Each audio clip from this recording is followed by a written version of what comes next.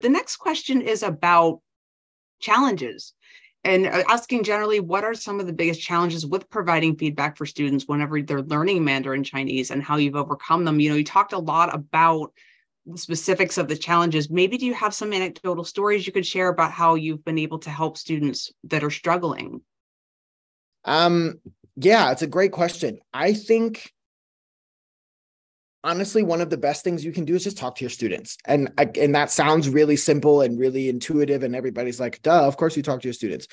But having conversations with them and getting a sense for what they think feedback is and why they think you're giving them feedback. Even really simple things, like, to give you all an example from the feedback research that we know, one of the most effective kinds of feedback in oral communication is a recast, right? Which is when someone says something and they make some kind of error and you repeat it back to them without the error. So somebody says, the bottle is in the table, and you say, oh, the bottle's on the table.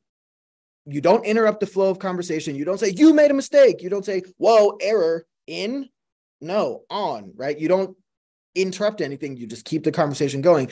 The problem is most humans perceive that as a confirmation, not as a correction. So you say, oh, they say the bottle's in the table, and you say the bottle's on the table, and they go, yep. And you're waiting for them to have noticed that you said something different from them, and they didn't notice. They're thinking you're just confirming the fact that they already told you. So one thing you can do that is really simple is training students to pay attention, to look for that, to notice that when you're repeating something that they said back to them, it's often because you're trying to help them be just a little bit better.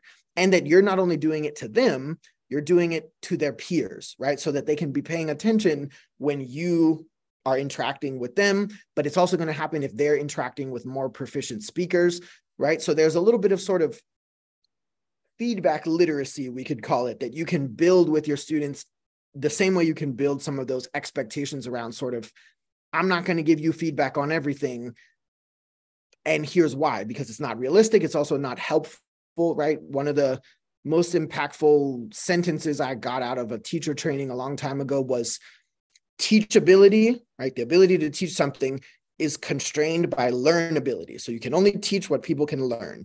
And learnability is constrained by processability. So people can only learn what they can process, and you can only teach what people are ready to learn, which is based on what they can process. If you overload them with too much feedback, it's as simple as asking them, repeat back to me what I just told you. They can't even remember what you just said, much less sort of incorporate 7 different pieces of feedback into their next performance right away. So it's choosing that most important thing, right? That priority. I want you to get this. You got it. Okay, move on. Let's get the next thing. Let's get the next thing. And I think we'll see a lot more steady growth on that kind of realistic path than if we overwhelm students with a bunch of stuff and they just shut down because it's too much to process, that they can't handle it. Agreed completely. It is all about what the students are ready for. And again, we seem to keep looping back to the importance of that self-assessment, students being able to give themselves their own feedback, figuring out where they need to keep working. Thank you for that. That was fantastic. We'll go with the next question. This time we'll go ahead and pass to Wang Laoshi. And the question again is about feedback.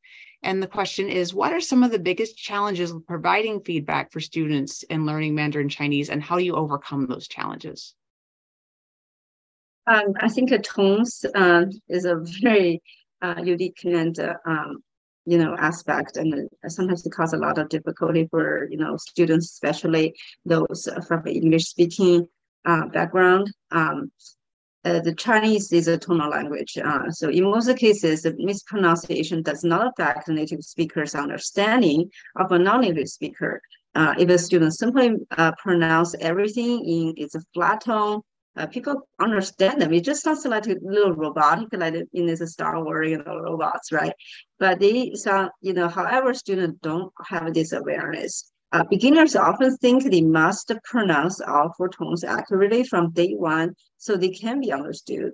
That may cause a lot of anxiety and stress to the students, and may affect how they, continue on learning Chinese. So to give a productive and practical feedback, I need to know what the students is concerned about and to address their questions accordingly. So therefore, my feedback in the first week is different in the middle of the semester, even when I address the same questions, as my expectation may be different. And the stage of students' learning and performance and their needs may change over time. So at the beginning, I will reduce their stress and the burden by telling them if you pronounce the initials and the finals correctly, you after you study the audiobook, the Pinyin page on the website. And I think that's a victory, for day one. And so great. And you will get an A for, this day, right? I'll give them an A, even though the tones may not be totally accurate and they may introduce some like an accent. It depends on if they're English speakers and Spanish speakers, they may pronounce, like a certain PE differently. But as long as they are kind of on the right track, and I'll give you an okay.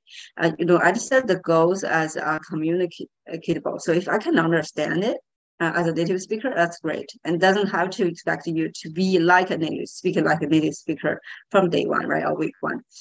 So instead of accuracy at the native level. So however, in the midterm, I expect them to hold a fluent conversation by mastering the vocabulary expressions of 10 basic conversation topics. So that's a little higher kind of standard, and it's a little broader, right? What I assess. By the end of the semester, I expect them to perform fluency and accuracy in pronunciation in a paragraph length kind of speech. So the basic rubric does not really change. So, the expectations are you need to do this are the categories, right? The fluency, the appropriateness, you have to be confident, and you have to, the speech flow has to be good. There are different categories that that has never changed. It's like, across the semesters, the same.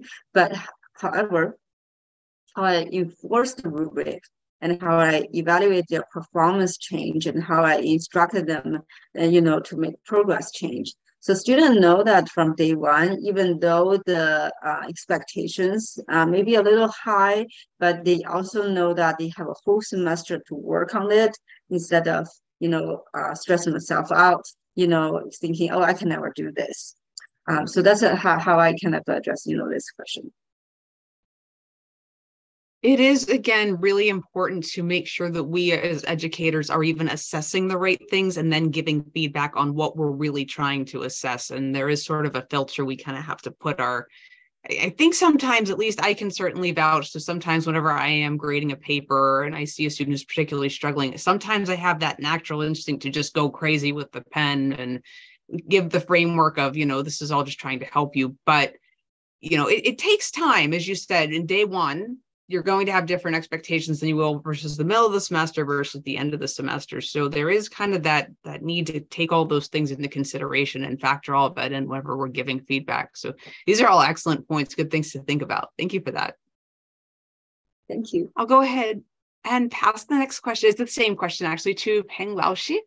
And again, this is about feedback. What are some of the biggest challenges you find whenever you're providing feedback to your students who are learning Mandarin Chinese, and how do you overcome those challenges in this online environment?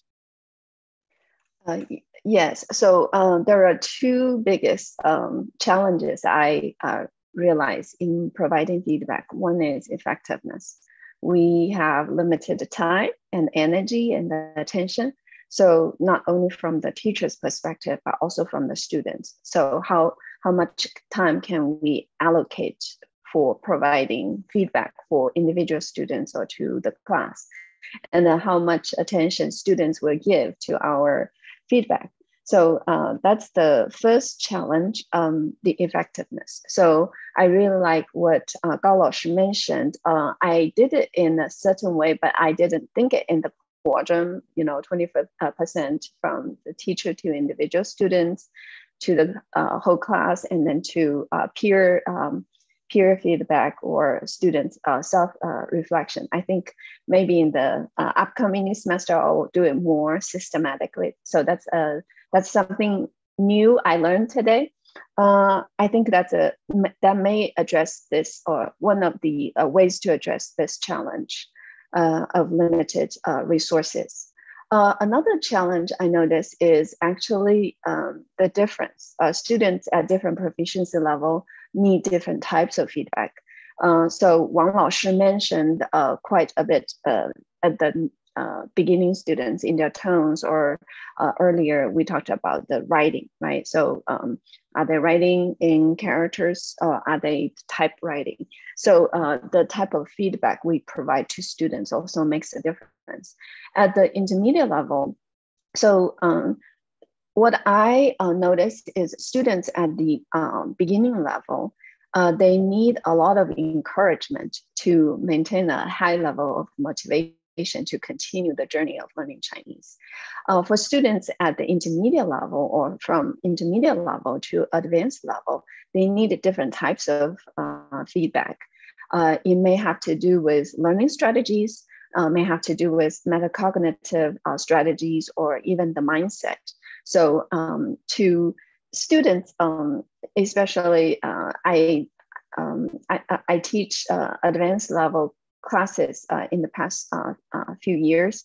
So I know that students, in order to encourage students to seek the greatness, to achieve superior level proficiency, sometimes they need some advisement on how to become an independent learner. So that involves a different type of feedback we provide students. So usually I give students a 45-minute or long, or sometimes 1 hour long language advisement session. So that involves the conversation, the deep understanding where they are, how they study, and even sometimes have them study next to me and observe how they do an exercise, or how they read an article, or how they watch a video and come up with their summaries, for example. And then when you sit side by side with the students, you are able to notice more. You are able to, combining with their, their work or their performance in class, you're able to provide that in-depth feedback they need for the next level of progress. So that's another way to deal with students' needs at different proficiency levels. Wow. And that is just so, the idea that I'm really hearing, reading through from everyone, is that there is that importance of teaching students through feedback to self-assess. And even though you are investing a significant amount of time to sit with students as they study, you're quite literally, the old saying is teach a man to fish and he'll eat forever, versus just giving a man a fish. You are teaching your students to fish. You're teaching them how to learn. And they can take that knowledge and apply that to those more advanced studies where they really might need the support. But now that they know what they're doing, now that they understand fishing, so to speak, and we're learning essentially, now that they know what to do, they can tackle those more advanced questions. I absolutely love that philosophy and that idea. Thank you for sharing that with us. And Ling Laoshi posted a question back to Coss Laoshi, asking, when you get a chance, can you please elaborate a little bit more on the 4-quarter feedback approach? If you have a few moments, if we could talk a little bit more about that 4-quarter approach. I really do like that idea and that framework. That's something I think that we could maybe all implement into our school year coming up going forward, if you have a moment. Sure, yeah. So the basic idea really is just there's no sort of set way to do it. In other words, it's not like 4 in sequence, like you look through the list of formative and summative assessments you're going to do and you say, okay, this one's 1, 2, 3, 4, 1, 2, 3, 4, 1, 2, 3, 4, like that. That's not the idea. And the 4 quarters, the percentages, again, it's not sort of an exact science. You must do exactly 25% in this way. The idea instead is to look through your assessments. And I find it really helpful actually to like map out the assessments that I'm going to be giving across an entire semester just on like a large piece of chart paper. I actually do it with sticky notes because then I can move them around. But just to have my like 15-week semester, what kinds of summative assessments am I going to be doing? What kinds of formative assessments am I going to be doing? What are sort of, I heard Wang also mention, what are sort of the quizzes? What are things that are kind of smaller than quizzes? What are things that are bigger, like unit level performance assessments? If I have a midterm exam or final exam, if that's a thing in my context, fine, putting them all there. And once you have this map to get a sense of sort of how many times you're assessing your students a little more formally, because actually, the secret is we're assessing our students all day, every day. Basically, everything we do is an assessment. But formal assessment, we'll say, is looking at those and deciding which ones do I plan to give each individual student feedback for, and why? Why do I think this assessment deserves individual feedback? Is it because the students have invested a lot of time? It's something like a project, so it really does need that teacher to student sort of individual feedback? Is it that I'm going to across the board say all of my unit level summative assessments will be individual feedback from me to the students?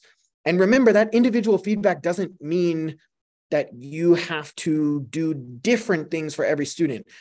Automatic feedback, right? Like if you are having them watch a video and answer some multiple choice questions, that's individual feedback because everybody gets different feedback, right? It doesn't have to be that you write them, 500-word explanation of what you think they did well and they didn't. In fact, I actually have a colleague in the Boston area who he started just collecting sentences that he found himself saying or typing to different students over and over and over again. And he made himself almost like a feedback bank that in his first year doing it, it was a lot of work, right? To like grab these different sentences and kind of compile these lists to say on interpersonal assessments, I seem to keep saying these things. On presentational writing assessments, I keep saying those things. But after he did it year one, it became really fast to give feedback because he could grab those relevant recurring sort of comments and not type them from scratch over and over again. So the idea is just to look at your assessments and say, which ones do I want or need to give one-on-one feedback for? Which ones can I just give feedback to the whole class for? And there are some nice frameworks to do that, some different possibilities there. Which ones can I train students, because it does take training, to give feedback to their peers on? So that might look like the students listen to a performance by a peer, or they read something that a peer wrote, or they watch a video that a peer made, something like that, right? You have to think about what's the thing that they're going to give feedback on, and which ones can they give self-assessed feedback on, and what does that look like, right? Are you going to make a self-assessment like a Google form that they press, I usually do, I can't do this yet, I can do this with help, I can do this independently, right? They have kind of these three choices for each of the things that they're self-assessing on. Is it that you're using a rubric that they already know how to use, right? So it really is just about planning in advance how you're going to give feedback. We always have an assessment plan, but we don't usually have a feedback plan. And I think that's where we end up, like Peng was just talking about, we spend a lot of our time because we're not thinking carefully about it in advance. We just think, oh, I'm building them up, I'm doing all this